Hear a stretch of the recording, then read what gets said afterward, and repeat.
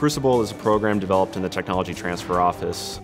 We work with the assets on campus, engineering students, Weatherhead students, to try and put together a comprehensive solution around an idea. In many of the student projects that we do in our design course, we ask them to do prototypes. We want them to be able to take their products or services out to test them with consumers.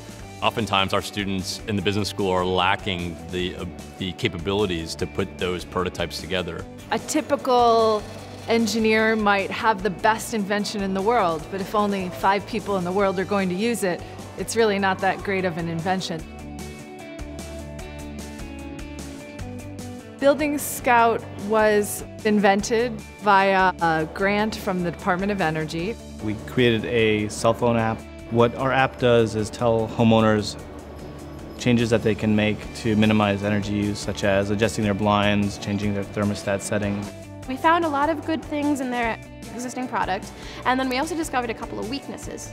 My strengths are really more in financial projections, so I was kind of spearheading the market analysis and the competitive analysis. So I came at problems from a more legal side, maybe a more analytical side. We also had modules that include behavior modification and just giving alerts to consumers on how they're using energy and how they can better use it. Having us actually interact with other people from the engineering school was a great way to see how people thought about it from the technical side. The CWRUcible connection did for us is it gave the team that we assigned to work on this project an opportunity to work with a computer science student that had the ability to put together the kind of prototypes that the students could take to market.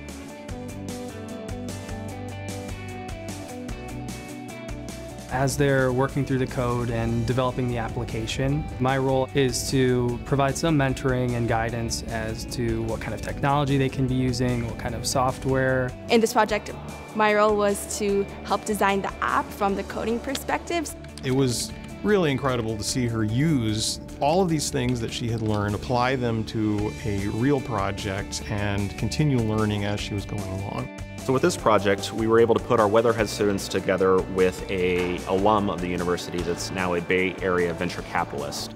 I was honored to be, participate as a mentor to one of the teams, identifying and help them ask the right questions and navigate around product market fit and go to market.